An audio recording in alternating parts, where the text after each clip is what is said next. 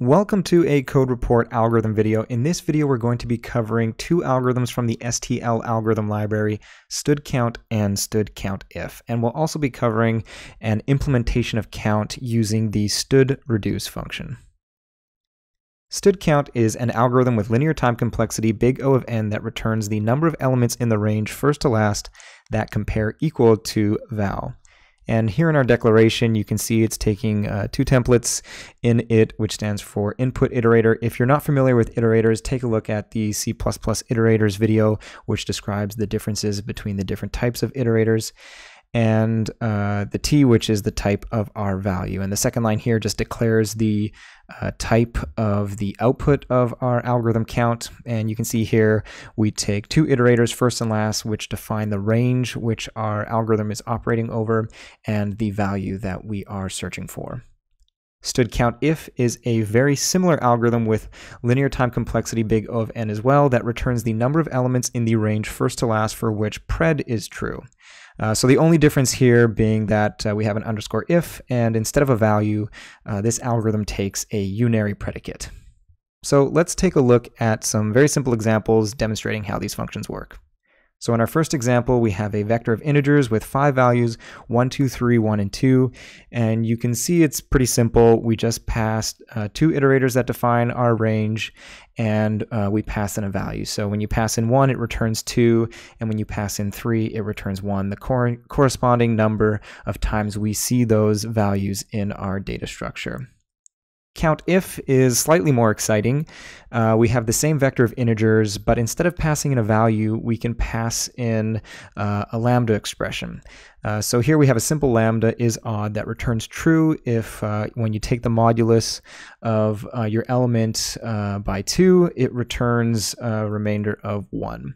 And so if we do this on our vector of integers, we will get 3 because we have 1, 3, and 1, which are three numbers that are odd. So you might be wondering, these are pretty simple. Why do we need these functions? And in this trivial example, it's not really necessary to have a lambda that's named in order to pass this in. You could do this inline, but when you have a more complicated lambda or just piece of logic that you're using to count a number of elements in a data structure, it might become less clear that what you're actually doing with a raw for loop is counting the number of elements in that data structure that meet some sort of predicate. And when you name that via a lambda and then pass that in using the CountIf function, it's extremely clear still that you're just counting something. So as Sean Parent always says, know your algorithms, and even if it's a simple one like CountIf, it can make your code a lot more readable in terms of when logic is getting a little bit more complicated. You'll still always be able to identify that you're counting the number of elements in a data structure. So to make this video a little bit more exciting, because I know these two algorithms are not as interesting as some others that we've covered in the past, I decided that I would try implementing count algorithm using another algorithm in our STL library called reduce. So a couple weeks ago, I was listening to a podcast by CPPcast, which is an awesome podcast.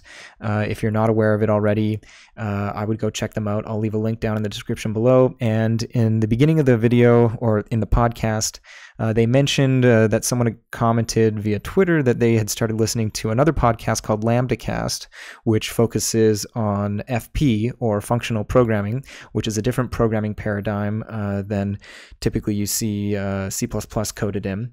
And they were commenting on how there's three major functions in all FP languages: map, filter, and reduce. Sometimes the reduce function is called fold, but that using these three functions, you can compose them together to create an insane number of other algorithms just using these three. And they went through a number of them, and a lot of them are in the STL algorithm library, one of them being count. So I thought it would be interesting to implement that using the reduce function that we actually got. So we've actually always had a version of reduce, but it went by a different name, and that stood accumulate. Typically, we use accumulate just to sum the values in a data structure. But you can use this with lambda expressions to do a number of other things. And we got a slightly different version of this in C++ 17 called std_reduce. So essentially, these are the same, except that std_reduce has a number of overloaded versions that can take different ways of processing them. You can vectorize and you can run them in parallel, which you don't have those options with accumulate. But when you just look at their basic, default behavior, they're basically the same.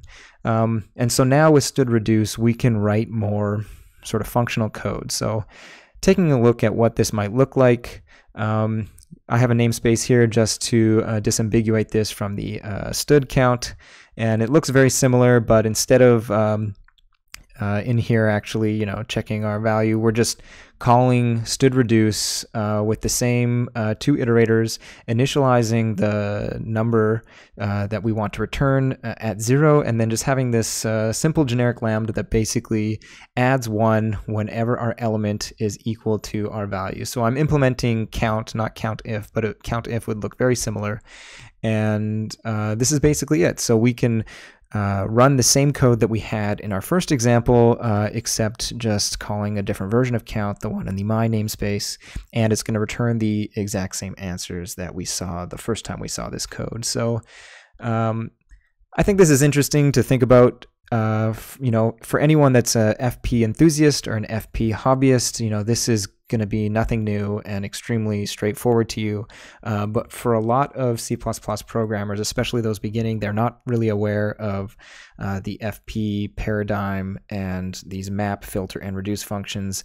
And a lot of the STL algorithms can be very simply implemented using this reduce function. So whenever I cover an algorithm in the future that can be implemented using a reduce function, I will probably add that at the end. So I hope you found this interesting.